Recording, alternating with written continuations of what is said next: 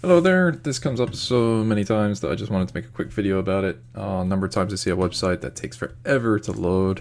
Whenever you're making a website, please make sure to open up in Chrome or Firefox or whatever, press F12 to view the network tab, hit disable cache, and force refresh the browser before then sorting by size. You'll see that I have a test image here of 2 megabytes.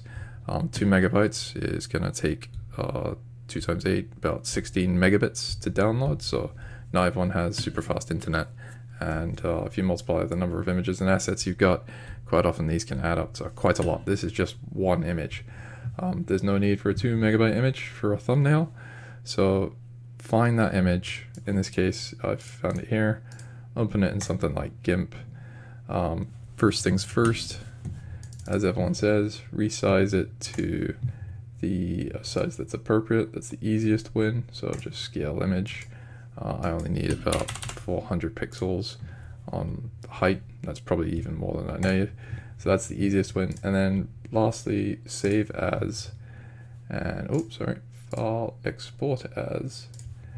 Change this to a WebP format, and you will generally find, and if just leave the default compression. If you know what you're doing, you can change these, but I would just leave it as default. Hit export. Wait for it to finish. Close. Discard changes, and then you've got your WebP version. You see the WebP version is now 61 kilobytes instead of 2 megabytes. That's a massive saving. And then obviously edit your post and just change it from JPG to WebP and hit update. Well, you will now see that it is 61 kilobytes, and so yeah, massive saving. The page loads up practically instantly.